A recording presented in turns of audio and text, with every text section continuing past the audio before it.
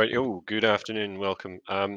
Oil prices first. They're up a bit. On the 5-minute chart here.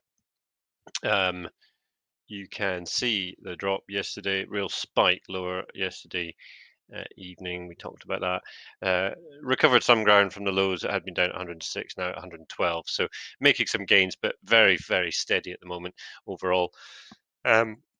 Indices giving back some of the gains from yesterday. Of course, we had the DAX and the CAC up 7%, more than 7%. A ridiculous move, really. Some payback today. The DAX down there, 3% or so, as you can see. 3.5% there.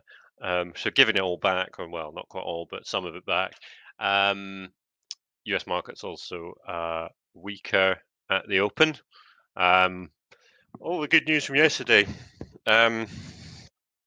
being countered to a degree today. Certainly no signs of peace on the horizon in Ukraine. Russia coming out with a list of materials that it will ban exports on, so it won't be able to export certain things. So lots going on out there as usual.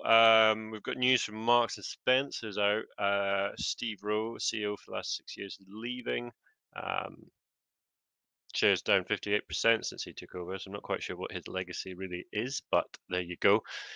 Elsewhere, what we're looking at, crypto's handed back a lot of the gains from yesterday as well, so a bit of a give back day. Everyone's just giving back some of the profits that they made yesterday, so a bit of evening out of the bulls and bears as we speak.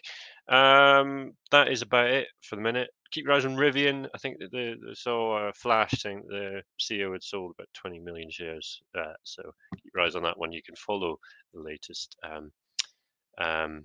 trades by insiders like CEOs up here in our insider trades tool within the platform. That's from Tip Ranks. That's it for now.